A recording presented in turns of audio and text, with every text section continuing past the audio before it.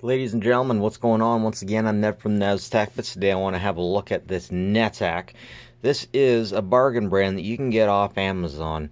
It seems to be relatively new at about this year, and it also seems to be part of a trend by Amazon to release non-brand named RAM at low prices. I bet these things are about $5 US each.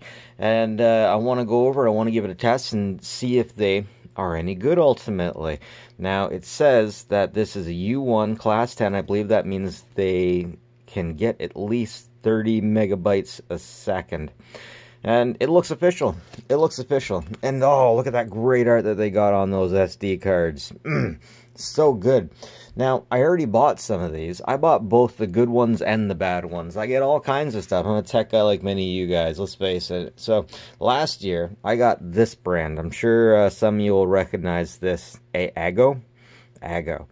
I got about 6 of them. They never did me wrong. They work. One of them, this one, actually came out of this unit. And this unit has been submersed in a bucket of air conditioner water 3 times in a row. 3 times in a row. And the thing keeps working. And the thing keeps working. I've also had people get this card, and it only said it had like 16 megabytes of information on it. So, meanwhile, at the same damn time, this Samsung 64 gigabyte Evo will not work in these cameras or with any other camera, with any other thing I get, because it keeps making errors. I don't know how it keeps making errors in a way that I can't put into a program and have the program tell me something about it. There are not bad sectors on it. I don't know what's going on with it, but whenever I use it in programs, the programs start going wrong, and this is official Samsung. Official Samsung. And over here, I got some Pony, PNY. I got some Pony. Or Pony? I keep calling it Pony. Anyways, 32 gigs. Doesn't work at all anymore. Can't format it. I don't know what's going on there. What's going on? So, for me, I either gotta have SanDisk flat out, and even SanDisk will go bad if it gets wet, I find. And the no name has been working for me. So, I'm going to use these suckers. I am going to test one out. I'm going to cut this open, and I'm going to put these suckers to the test, and hopefully the power of positive thought will keep them working for me.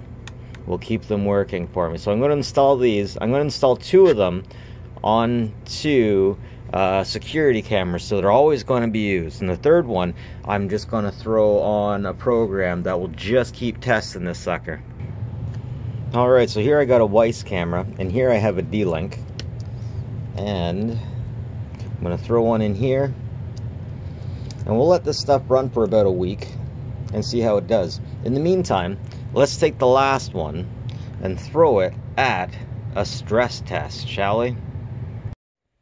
Okay, we're transferring directly to this card at about 15-16 megabytes a second, and minimum on this card is 10, so that's what we get directly writing to. Next up, I'm going to run a full scan on this card and see how healthy she is. Here's my security camera up front. That D-Link is a pan-tilt zoom, and every time it tilts and pans, it records, so we're going to get a lot of read-write tests out of this. Recording in the backyard, and this is a straight recording, so yeah, we should give this a thorough test. Alright folks, so this is exactly 1 week later. I've been running a test on this particular unit all week, while this one says it's only done 5 cycles. It says it's done 5 cycles because I had to restart it just before shooting this video. I'm pretty sure I had over 150 cycles done. That's read and write without any errors. So, yeah, I gotta say it passes this test. Maybe we'll do just one final transfer to make sure. And here we got the transfer happening at about 15-16 megabytes a second. Of course, that is the same speed that it was transferring at earlier, so there you go. Now, the other 2 seem to be working out just fine, because here's pre-recorded video from my security camera units. Everything's still working. Everything is responding.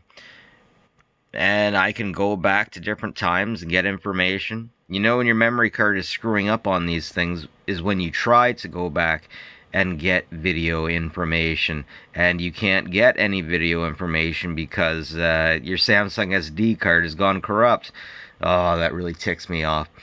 But either way, this is definitely good stuff. I'm not sure if I could say that I recommend these cards. I'm saying that the batch that I received seemed to work well, seemed to work good. And if you could receive the same ones from the same batch that I have, then I would definitely recommend it. Otherwise, I would definitely recommend going with SanDisk if you have the money. If not, these might work out for you. Anyways, ladies and gentlemen, that's it from me. Nev from Nev's Tech. But like and subscribe if you like this stuff. Always appreciated. As always, folks, take care of each other.